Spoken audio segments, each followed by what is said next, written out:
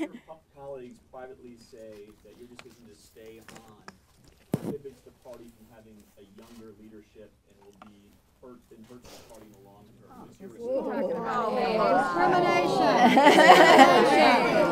Discrimination. Next.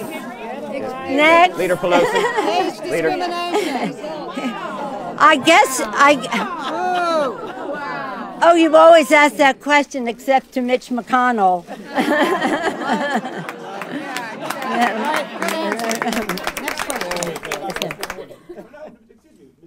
Mr. Hoyer, Mr. Clyburn, you're all over 70. Is your decision to stay on prohibit younger leadership from moving forward? So you're suggesting that everybody step aside?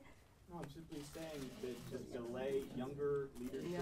I think that what you will see, and let's for a moment honor it as a legitimate question, although it's quite offensive, but you don't realize that, I guess.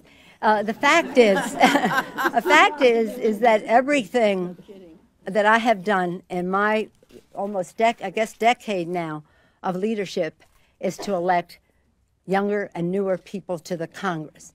In my own personal experience, it was very important for me to elect young women. I came to Congress when my youngest child, Alexandra, was a senior in high school, practically on her way to college.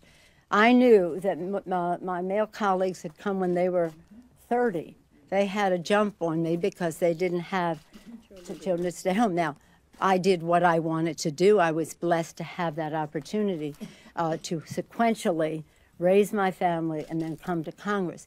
But I wanted women to be here in greater numbers at an earlier age so that their seniority would start to count much sooner. And it wasn't confined to women, though. We wanted to keep bringing in younger people, and some of the decisions that we made over the years to invest when we won the House in 2006 and then in other races before and since was to encourage people to come. And when they come here, to give them opportunity to serve.